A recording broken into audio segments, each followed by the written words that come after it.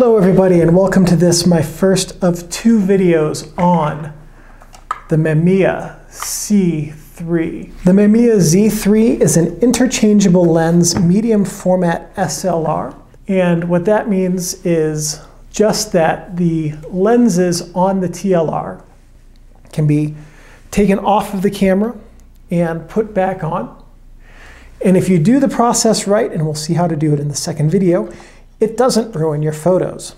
You have to do the process right because this has leaf shutters in the lenses. It does not have a focal plane shutter like most interchangeable lens cameras.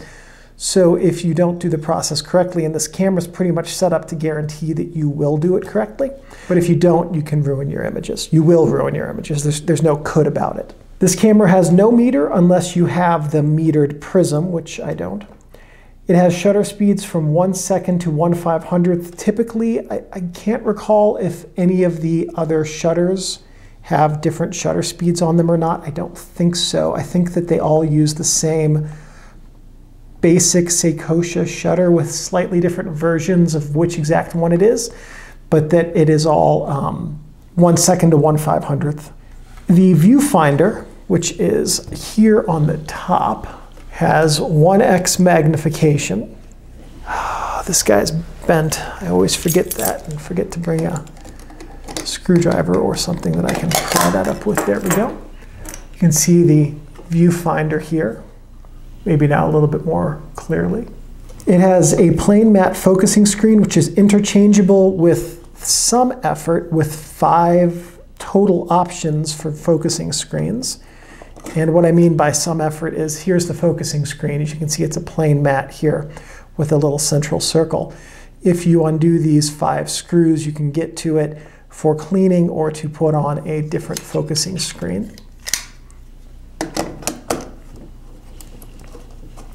And the flash sync on this camera is any speed because it uses leaf shutters. There we go. The target market on this camera was the professional user, and we know that because it's a medium format camera, it's a TLR, it's interchangeable, it has interchangeable lenses, it has a lot of pro level features and none of the non-pro level features. It also says professional on the bottom, and that's a really good clue that it's meant for professionals. Also has excellent build quality, and the lens optics are just fantastic. Mamiya makes great lenses, or made great lenses, and the optics on these are really great. It was made by Mamiya in Japan from 1962 until 1965.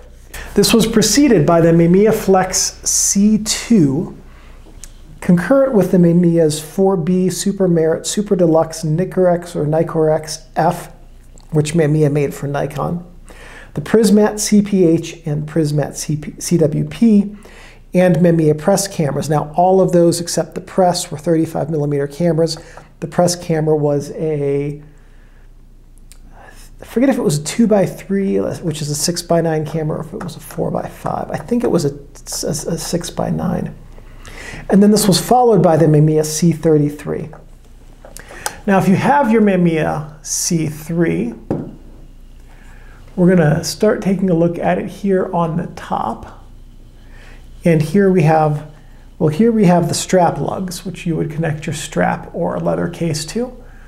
Mamiya and C3 name and badge. Here we have the viewfinder cover that folds up and still doesn't pop out because it's really badly bent. Viewfinder hood, magnifying glass right there. And if we take the, let me shine some light here so it's a little bit easier to see. If we take the front of the viewfinder hood right here and push it in, we can lock it in place, or, well, not on this camera, we can't because the lock is missing. But if on a working camera, that locks in place, and now you have what's called the sport finder, where you look through the back here, and then through the opening where the front cover was, and you don't have, you just line that up roughly with the scene, and you don't have to, if you're pre-focused, then you don't just take the picture when you want to. It's called Sports Finder because it's ideal for using it on sports. On the camera's front, we have the lens mount, which I'll show you here in just a sec.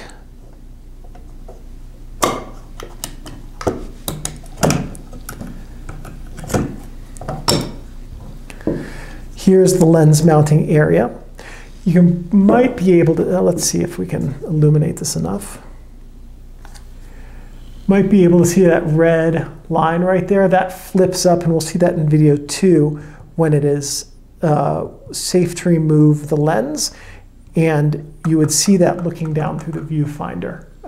That also is a reminder that your baffle right here is up, so that, because as long as this baffle is up, you can't take photos. Or you could, but there'd be no light reaching the camera, or the film rather. So we have the lens mounts here, the lens locking bar right here, or release lever, it's called lens release lever. We will go over the lenses in video, well, this lens in video 2, and look at how to use the lens. Here we have the flash PC port. This is the shutter arming lever. Here we have, over here is the trigger for the shutter, but you can push down on this guy here on the side and fire the shutter. Up here we have X and M, which is your bulb sync selection. And basically, you want to leave it in X, which is the modern type of flash. This is it's a flash sync, that's the word I'm looking for. X is a modern flash, M was for bulbs. And bulbs really, they're still made, but they're expensive, they're not super practical. Any flash you can buy today is an X type and would sync with this camera on X. The flash sync, of course, is any shutter speed because it's a leaf lens. And then here's your aperture selection lever right here.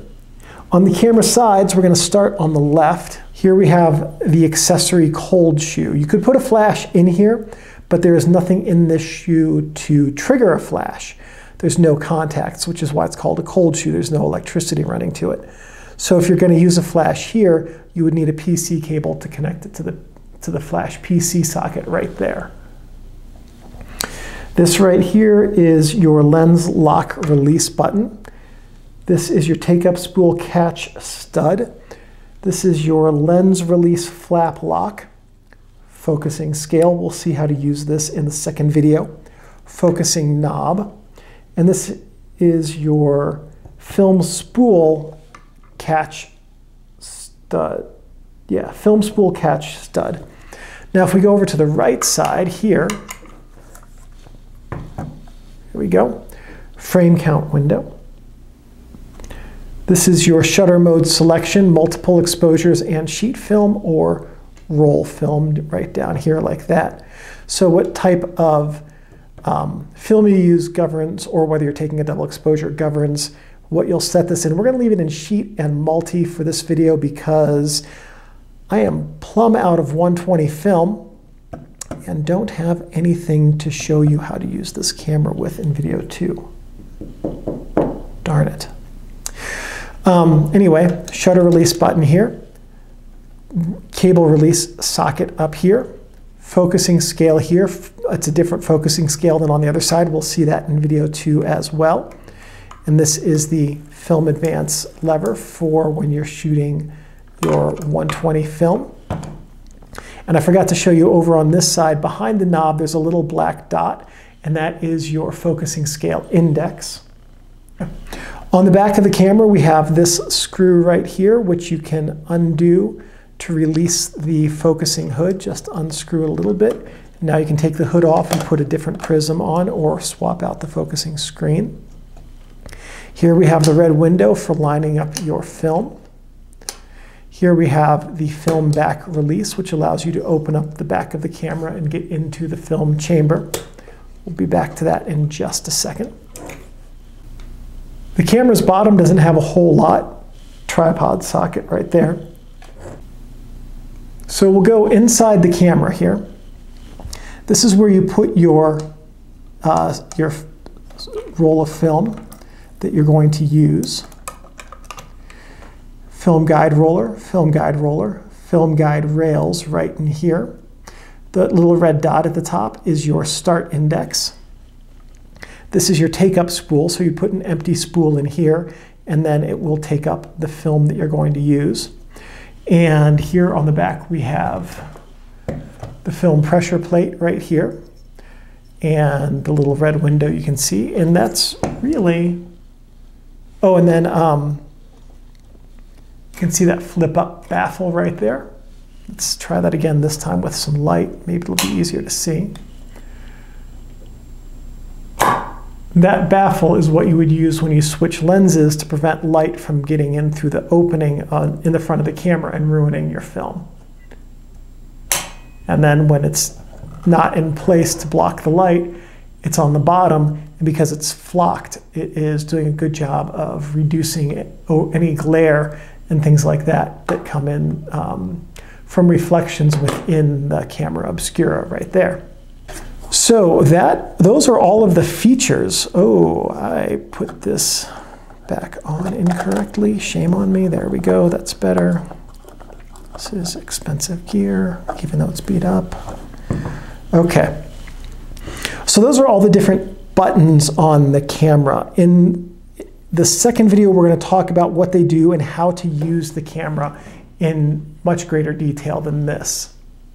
Some things not to do with your camera: don't store it with tension on the shutter. These leaf shutters are all clockwork, and they're all activated by springs. So if you store them with tension, what you're doing is to arm them, they get tension put on the springs. And if you don't fire them before you store it, the springs stay like that, so that over time they'll develop a memory and get weaker, and your shutter timing will be off. So anytime you're done shooting for the day, just make sure you trigger your shutter before you put your camera down, so that you're taking the tension off of those springs. Don't touch the mirror in here when you have the lenses off of the camera, because your finger oils can get onto the mirror and they can cause it to desilver, which will affect viewfinder brightness and can also affect your ability to focus accurately. Don't leave your camera or lenses in your car. This is an older camera, but it looks professional level. It says professional on it, so you know it is. And it also would be a very appealing target to camera thieves. So don't leave this in your car, not only because it could get stolen and it's better to have a camera than no camera and a broken window, but also the heat from your car in the summer can cause the oils, especially in the shutter mechanism, to get very thin and get places they shouldn't be, which can affect your shutter timing. But the cold can also cause those same oils to get thick and gummy and break down and affect your shutter timing. So don't leave your camera in your car. Don't store your camera in a plastic bag or box unless you have a rechargeable desiccant pack in it, because water will permeate plastic over time, and water in this camera could mildew or mold the covering and could also affect your lenses, which would make them less sharp, less contrasty, and overall just impair your image quality. Also, don't let this get wet. It's a professional camera, but it is not weather sealed. Water in your lenses can cause the mechanism to rust, and water in the camera can ruin it, either through rust or through causing mildew and mold to grow in the coverings and in the bellows. And just remember, your Mamiya C3 is a precision instrument. As long as you handle it with care and respect, and as long as you take care of your camera will take care of you. So that was it for video 1 of 2 on the Mamiya C3. If this video was helpful, please give me a thumbs up. That lets me know that I'm on the right track making content which is helpful and useful to you. If you have any thoughts or suggestions or comments or questions, please leave those below. And I'm pretty good about checking back and responding every couple of days. If you would like to subscribe, you can do that. And then remember to turn on that notification bell. And one last thing, thank you everyone for watching, and I'll see you in part 2.